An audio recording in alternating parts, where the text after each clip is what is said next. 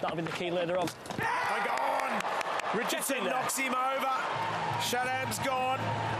Richardson continues to get wickets. That's his 5th for the tournament. And that's a big breakthrough. Yeah, really well set up from Richardson. Pace off in the first 2 deliveries, and we saw in game 1 how good his Yorker was, and that's a searing Yorker that gets under the bat of Shadab Khan. And so often as it does, the power surge, we look for boundaries and big scores, but 2 big wickets for the Scorchers have been brought about just by the fielders coming up and them going potentially a little bit harder. Hurricanes 4 for 120. We're in the 13th. As you get into your innings a bit more. He's taken the pace off there. Oh, umpire thought about it. He thought about it, and I reckon the Perth Scorchers are going to think about it as well. If that's hit him on the full, that is absolutely plumb. Original decision was not out.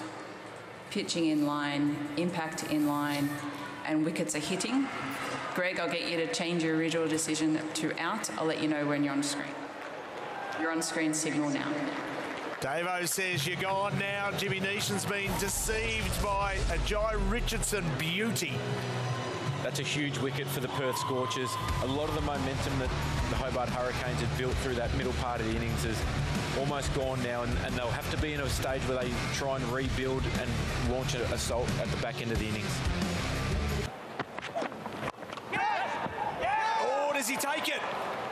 Ashton Agar says not a problem, like shelling peas. So Richardson gets another. Yeah, terrific change of pace. We've seen the Yorker. We know he can go into the pitch. 103 kilometers per hour is terrific. Climbing down from the previous ball, which was 142. And that'll just throw his shot too early. Outstanding bowling. He's always been one step ahead of the batsman tonight, particularly outside that power play when Matty Wade got a hold of him a little bit.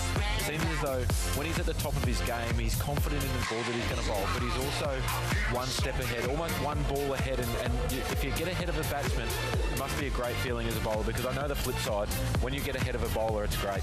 Yeah, Hurricanes are 8 for 136, 15.2 overs.